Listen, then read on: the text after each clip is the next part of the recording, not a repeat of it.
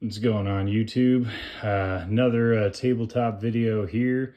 This has already been shown on my channel. This is a Saiga 308. Now, there's technically three different versions if you count the 100 series, or 101, I guess, Saiga 101. That's a rare unicorn. You're never going to actually fucking find that.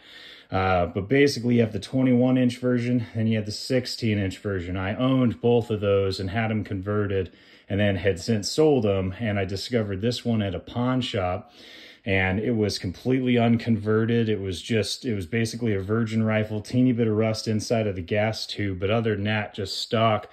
I was heavily debating doing a trigger conversion for this to get it to standard. So that's not to freak fucking the YouTube draconian people out there. Basically, you're just returning it to a normal fire control group so that you can make it more modular for stocks and whatnot. Back in the day, the Saigas were at one point slept on, and then after that, they kind of became, fairly popular as people realized that they could get a genuine Russian-made AK and then do minimal work to convert it. Now, there's some neutering, front sight, non-threaded barrel, forearm, so you'd have to add a bracket or change things out or add a little forearm piece there. You would have to move the fire control group, and then from there you could go with a standard stock and pistol grip. But then they started coming out with cool conversion kits where the trigger guard was the pistol grip, and you had to do less and less to really kind of fix this up. The 7.62x39, 5.45, and 5.56 would have these two little holes here, whereas the Saiga 308 has this plate, and you would have to cut a nut until they came out with those cool trigger guards, and then you didn't have to cut a T-nut anymore for a pistol grip. But circling back, this is my Saiga 308. So I could go on. I would say go to Mishiko, fantastic fucking channel. He covers like everything under the sun when it comes to the Saigas. Now Saiga, in my opinion, when I was in the big AK game back in the day, they were out before Veprs. Veprs are like the enhanced upgraded versions, thicker barrels, better imported stock design and trigger. Whereas you'll notice with the Saiga 308s, they have this, because of the longer action, they have this elongated bent sheet metal trigger, and a lot of guys didn't like this, so they opted to convert them. But because these are no longer being imported, I'm going to leave this as is, and one of the main reasons is this bitch back here. So this is a genuine Izmash skeleton stock. This is imported from them. I got two of them. I got the adjustable one, which supposedly was done by American companies, and they also have a fixed stock version. Now, this is a pretty slick setup. They have this nice cheek pad. This isn't just plastic. This is, basically the housing with a nice little kind of foam-covered top cheek pad that actually can flip up and out of the way. So down for iron sights, up if you add an optic. And it's got a slick setup. There's a little spring back here, and you basically pull this back and then tilt it up or tilt it down, and there's a little cutout that rests on this ridge here.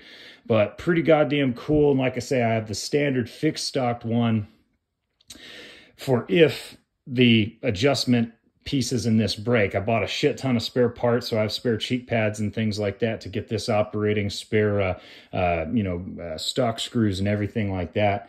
But basically, I want to leave this guy as virgin as possible because they're not making them anymore. Well, they're making them, but they're not importing them anymore. So what's out there is out there, and you can get really lucky at pawn shops, gun shows, even on your forum. Old fuds have these. They don't realize what they have, and it's like, oh, fuck, it's a 308 AK. Hardest part to source right now for me would be like a 308 firing pin for this guy, because they do differ. They have a little collar at the bottom, so I'm trying to source that. But supposedly, you can use just a standard free-floating firing pin as a replacement.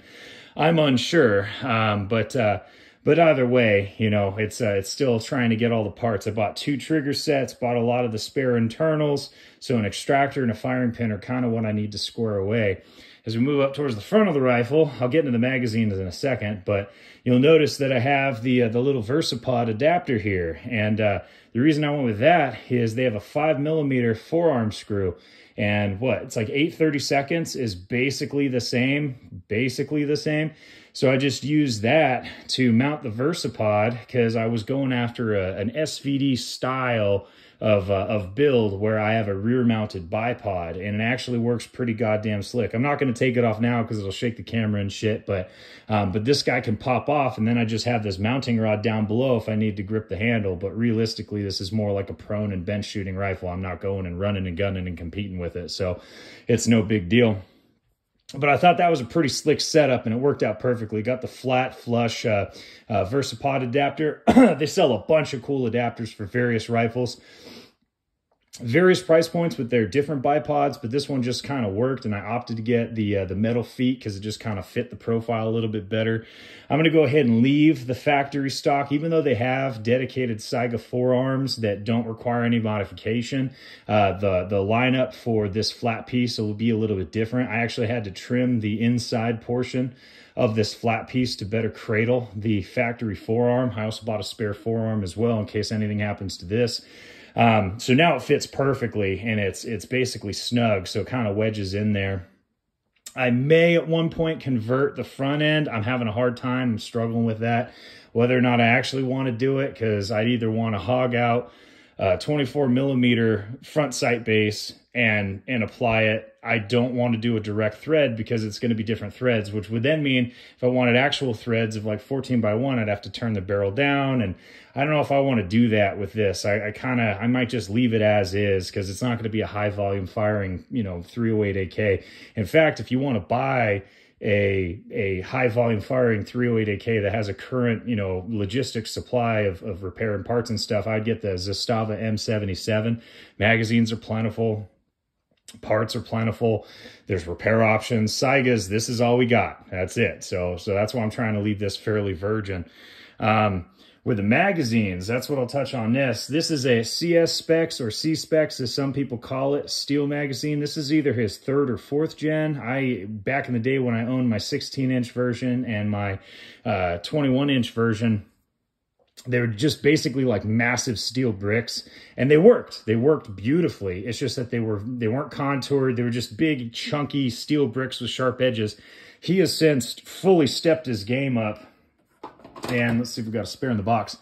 And I mean, these things look fucking phenomenal now. So if you do have a Saiga 308, this is the way to go. And this is why I was so confident in buying this rifle again, is I found his new generation of mags. I was like, oh, fuck yeah, all right, I'm going to go with that. So now, obviously, with AKs, there could be a little bit of file work that you have to do to get them to fit, but mine pop in and feed just fine. I'll kind of go down the line with some of the mags I got. So this is the factory 8-rounder that they got. And what's funny is I found this at a pawn shop across the road, and then I went to the pawn shop next to it because I hit up all the pawn shops in my area, and they had 2 factory sealed 8-rounders, and I bought those because it still had the little import, sticker information on it, brand new, still in the package. And those I'm not going to open. I'm just going to leave as is. But polymer magazine kind of has a weird kind of, not quite gritty texture to it, the polymer, but it feels different. I'm not going to really shoot this one a whole lot since it's just polymer and it's a factory mag. And again, these are getting harder and harder to find. So next we got, see if we can get all these guys out. Surefire gun mags. These guys were basically the main suppliers of the Saiga line of, see if we can get all these bitches in here. The main supplier of Saiga magazines without any kind of modification. And you'll notice the Saiga mags, both the 308, 760x39, 545, which is really rare, and the 556. The 760x39 and 556 were actually super common, but the 545 I never saw in the wild. But all of them utilize a feed ramp on the magazine. That's for import purposes. So these are all proprietary, and this is it. Like this is basically what you got. Now there used to be a company called Uinta or Unita. I'm not quite sure how to pronounce it, and they made a really cool 20-round magazine. And they have since folded under, but Fuzzy Bunny Gun Mags, I think is the company, and I've been in correspondence with them, and they own the molds, and right now they're working on floor plates and followers, I believe, but they got springs and bodies. So I told them, I was like, once you get one to market, man, just I want to buy one. So, but back to the Surefire, not to be confused with you know, well, I guess that would be the same company. But anyway, back to these. These came in a variety of different capacities. So you have a standard like 25. This is a 15. I believe this is a 10, and I think this is either a 3 or a 5. And these work really, really well. Very robust. Little feed ramp here. These can bust off.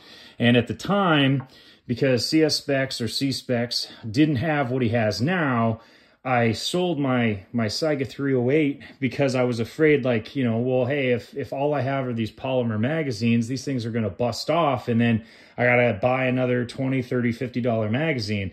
But now that he's got a fresh supply of 25, I believe 20 and 10 rounders in the newest generations, well, I mean, this is good to go now. I just wish this would have been out when I was younger.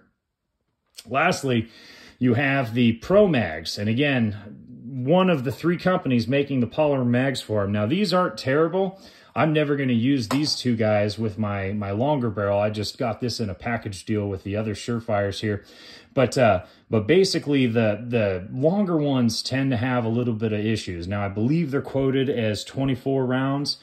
These hit and miss, but the 10 rounders, if you find those are good to go. When I used to have my 16 and 21 inch, I would use the 10 rounders like crazy, and they worked perfectly. I mean, spring tension was perfect, lock up, feeding, everything was great. But they also made these longer mags, which actually do look pretty dope inside of the 16 inchers, if you're opposed to having the more blocky square ones. Now, the saving grace to these guys is if you did want to chop them down, these ridges give you the ability to just move this on up, and then you just cut the spring, so you could actually shorten these if you wanted to. So that was pretty cool. So for states that had, you know, magazine capacity restrictions, it was always a pretty cool thing to be able to do that so readily. But all in all, yeah, this is the Saiga 308 as seen on my other video, and I kind of coming full circle. A lot of the guns I used to own, I sold when I was young and impatient, and now it came full circle and I own it again. So it's kind of like just, you know, going out into the wild. The other ones were permanently converted, so that's how I know this wasn't my old one. But just owning it again, I thought that was kind of funny. And again, I pulled the trigger on this Saiga 308 because my state was threatening to do some dumb fucking cunt anti-gun laws. So I was like, fuck it, I'll just buy it, and then I'll have it, and then, you know, they can pry it from my cold dead fingers.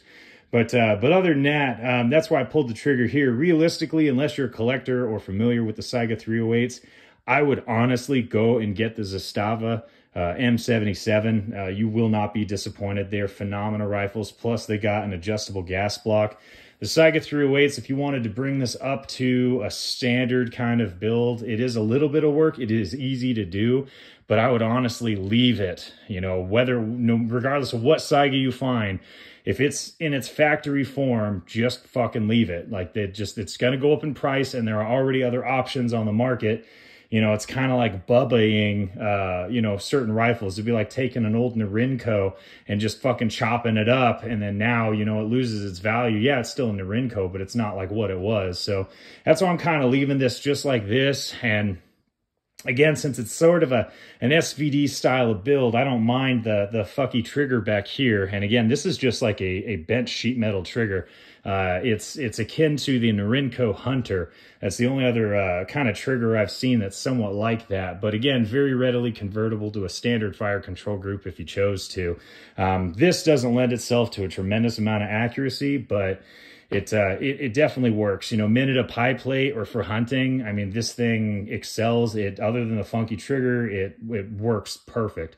But yeah, so that's basically it. I'll probably shoot this one a little bit more once I get an optic on there. Right now, I haven't prioritized this as a project. I kind of got the things mounted, got the stock, and then after that, I kind of called it quits. But I'm gonna pick up probably about 3 more of these guys, and then I'm gonna have a guy make a PSL style of fold up magazine pouch. So I'll kind of have this whole kit build out just for this rifle, since I thought it was kind of slick.